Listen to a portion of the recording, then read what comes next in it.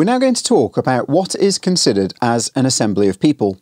To put it simply, if a person is unable to move around freely and would be unable to move out of the way of an out-of-control unmanned aircraft, this would be considered as an assembly of people.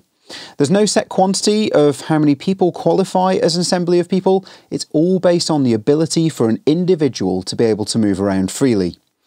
We'll look at this in detail in the next lesson as we move on to the regulatory documents. But inside one of the documents, which is known as the Air Navigation Order, there's a regulation called Article 241.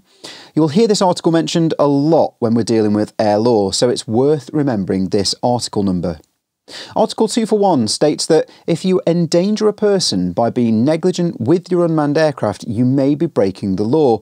So basically, if the category for your drone states that you cannot overfly an assembly of people, or you need to stay a set distance away from an assembly of people, then you must do so in order to keep everybody safe.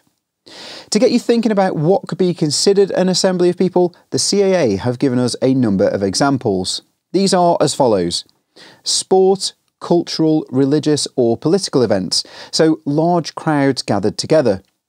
Beaches or parks on a sunny day. As you know, on a sunny day, some beaches and parks can become very crowded. Commercial streets during the opening hours of the shops.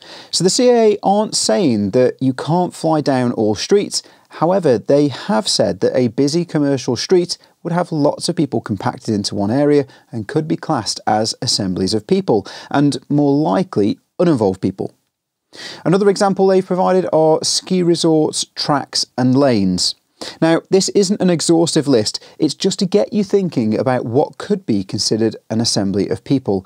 Remember, it's all about an individual being able to move freely out of the way from an out-of-control unmanned aircraft. So if a person does not have a clear escape route, it's likely that those persons would be classed as an assembly of people.